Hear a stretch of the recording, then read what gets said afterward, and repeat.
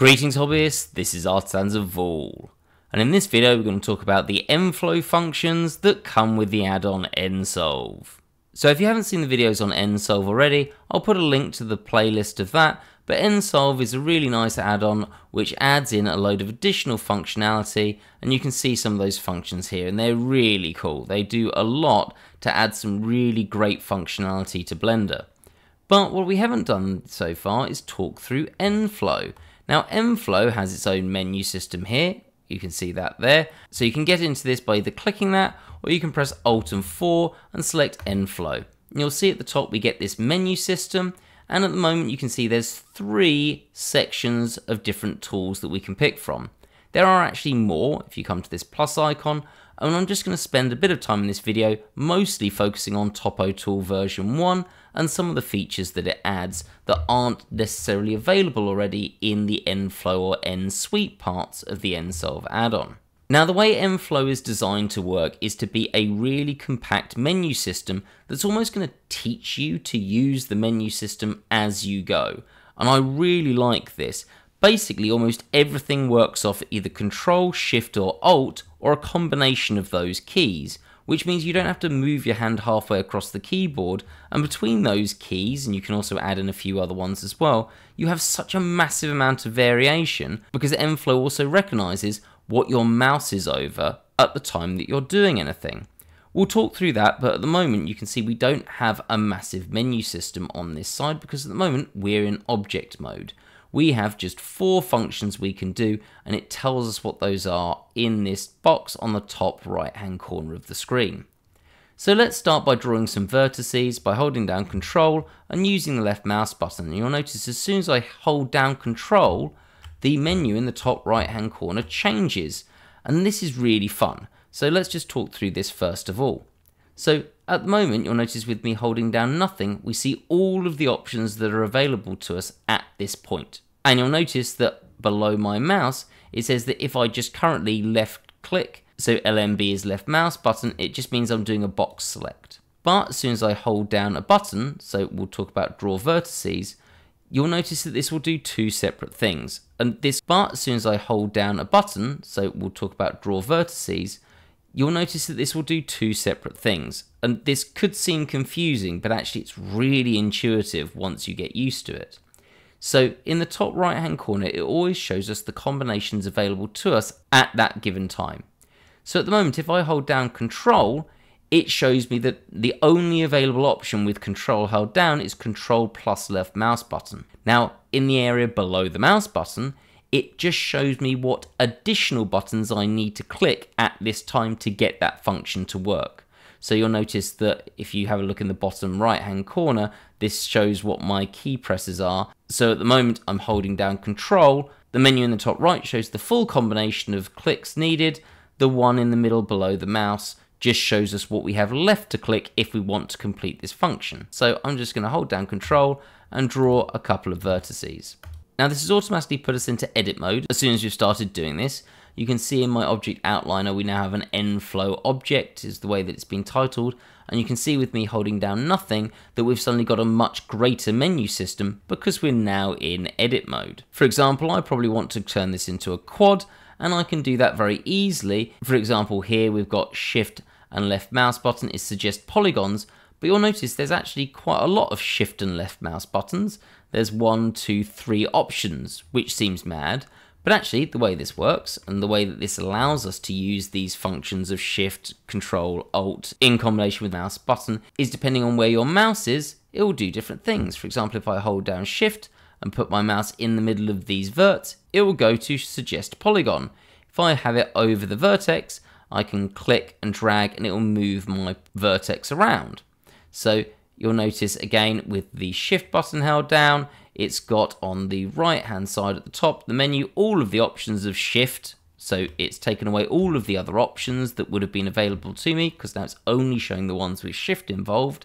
And then as I move my mouse over things, the information just below my mouse tells me what I can do at this point. So here I can suggest a polygon, here I can move the vertex. So let's go here, click, and we're just going to suggest that polygon. I'm going to hold down Control, click, and then Shift there to get another polygon. And this works also with our left mouse button. the moment I'm not holding down any buttons, but left mouse button is box select.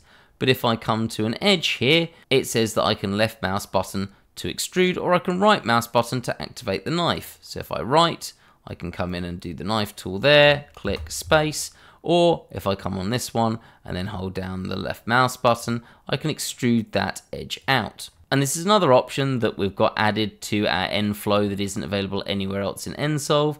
And if I come to this edge here, click, you'll notice this has a sort of merging function. So if I hold this close enough to the vert there, it will then stick to it and then say, okay, we're going to join all these together. Now that's great. If I just come to the middle, I can drag out, come to the middle and drag out, but this seems a bit tedious. So what they've also done, which I think is brilliant, is that if I hold my mouse in the middle, you can see the green line shows what we're going to extrude out. Okay, it's just going to be this edge. If I hold my mouse off more to the side, it will do the whole edge. There we go. So it really clearly highlights what we're going to do at any given time. There would just be an edge, there would just be an edge, and so on. So a single edge at a time. Whereas if I don't go from the middle, I go to slightly off the side, this will do the whole thing. And again, notice that this is snapping or shrink wrapping to the surface. We also get other functions. For example, if I hold down Control and come here, we're going to get a loop cut. And look at how nice this graphic is of where this loop cut's going to be. So I want to go somewhere like there to even up the spaces. Or here, I want to left mouse button and just sort of move along to drag these to a slightly different place. I should also add that if we're going to do a quite nice loop cut, so let's come in here to the side, hold down Control and loop cut, you'll see that this shrink wraps those vertices to the edge of this object. So it's really quick to get some really nice and well spaced out geometry on this almost retopology project that I'm doing here on this cube. The other thing on this extruding bit that's really clever, if I just come into normal Blender and then drag here, I could just extrude this. For example, I could click E and then it would extrude it out. And if I had a shrink wrap function on it, it would be shrink wrapping these to the surface. But let's just undo that. So if I then E here, normally if I then went the other direction, well, this is going to cause a problem. It's sort of underneath, and maybe I could sort of G this up or something, but it's never going to be very, very good as a function. If we then, let's just undo that again, if we come back into nFlow, what's really cool is that this extruding edges will do more to work out what's going on. I could, as I've shown, use Control and then left mouse button to do a loop cut. But I also, if I wanted to, could extrude the edges this way, but as soon as I go the other way, it recognises that I'm now dragging along this surface, so actually it's going to turn it into a loop cut. So nSolve can work out what you're trying to do. It's such a nice set of functions, and it becomes so quick and easy to do things as soon as you're used to the process. And to be honest, it doesn't take very long to get used to this process because everything's being shown to you in the menu system, or every time you click a button, for example, I could do Alt, it says that, oh, I've got the ability to analyze here. Let's just do something like click and then there with the knife tool, and then I'm going to Alt and then right click to analyze, and you can see that we're now automatically analyzing all of this surface, and it's saying, oh look, here's some triangles, you probably don't want that. If I come here and then let's do a knife somewhere like that, it's going to start saying, oh look, we've got a bigger problem here, and that's actually now a quad because it's got 4 vertices, but you probably don't want that. And I could come into one of these other functions like connect and use Alt to get rid of that edge and that edge there. So that's just because this has got a different tool set. And notice that Alt and left mouse click is to either dissolve an edge, or I can dissolve specifically a vert. I'm just going to undo those because obviously that's ruining this shape. So that's the basis here of what this is going to do. I will not talk through every single one of these options here because it's just going to take too long. But these have already been set up. I've not created these myself. They're part of nSolve. For example, I could come here and do, I don't know, the standard industry ones, which has retopology and multi-cut options. And if I ever decide I don't want some of these, I can notice, again, different menu systems, so you can explore these. But I could come here and say, look, I don't actually want this menu up the top, so I'll get rid of that, and I'm going to get rid of that multi-cut one as well, and I could bring in another one or not bother. The other thing that's really quite fun is that all of these have a different color. Now this is really minor, but it's really cool that like the topology tool version 1 is everything's in green. Anything I want to do, I can see it in green. All of the highlighting is in green, it makes me know what tool I'm on, whereas the connect ones, if I do something here, is going to be in blue. For example, if I want to do that join, or if I want to use Alt to get rid of that, it highlights it. The erase function's all in red. And some of these have similar tools. For example, we can dissolve here, and we could also do that in the connect system. So you can have these shared, or the functions shared, in several different menus for whatever works for you. Finally, there are a few little functions here that I'll just mention. For example, we've got this draw vertex overlay.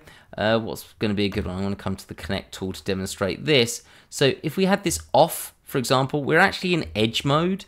And say I want to subdivide this edge. If I hold down Control and right mouse click, that has subdivided this edge. But as is always the way with subdivision in edge mode, it's really difficult to see this. And I think this is really a failing in Blender to know where these vertices are.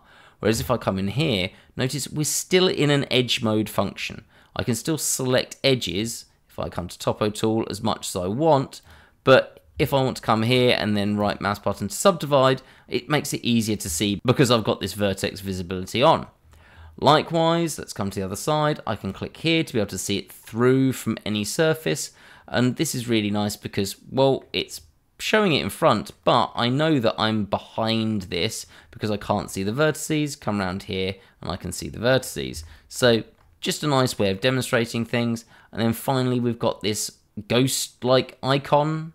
I don't know why it's a ghost, but either way, but this puts all the faces just slightly on top so we can see the faces more easily. If I turn that off and turn that off, you can see that we actually can't see all of the faces because this edge between these two vertices would actually go through this surface, so I can't see it, whereas here it makes it nice and visible.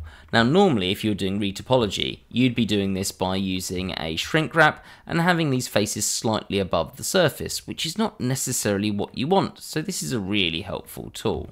Now I must say this was quite a whistle-stop tour into what nSolve does. Let's just come into here and slide that along there and then bring one out here. Anyway, sorry, I'm just fiddling now. But as exciting as this is, I wouldn't actually say this is the main thing that nFlow is all about. What nFlow is about is the fact that you can also create these menus yourself.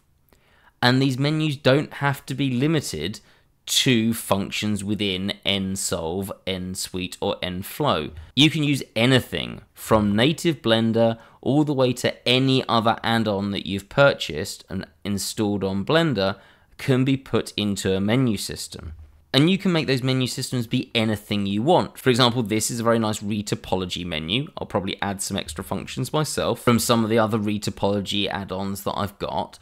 But I also want one for when I'm doing my basic blocking out. So I can create a menu system here that I can use for my blocking out workflow, and then have a different one where I come into my sort of more minor detail adding workflow and put in the options that I generally use for that. So that's what we're going to explore on the next video on nSolve, how to custom create a menu to basically create your own perfect menu system for any stage or workflow that you're working in. So if you aren't subscribed to the channel, hit subscribe and that bell icon so you know when that video is out, and I look forward to seeing you for that next video. Have a great day, guys.